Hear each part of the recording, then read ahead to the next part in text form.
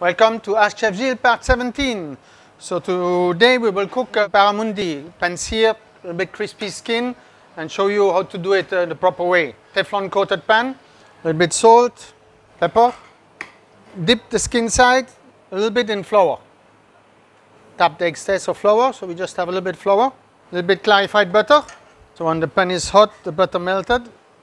Then we put in our fish. You can see right away it fries. This should be now slowly frying like that. We can make the fire a little bit smaller because this fish is quite thick. You can see the color is still light, but we still have only halfway. Now we can start plating a little bit of couscous with some vegetable. So red capsicum or red paprika jus, basil oil, some small radishes and beets, some sprouts, cherry tomato. Fire stays very small. See, it's already 3/4. Nice crispy skin. So now we can turn it over. Then we just leave it 1 more minute, and then we're ready to serve.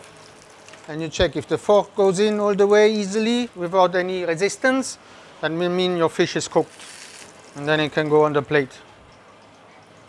And here you can hear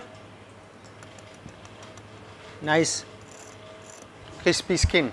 Voila, so that's the first way to cook a nice piece of fish, pan-seared with a crispy skin, nice and juicy interior, beautiful.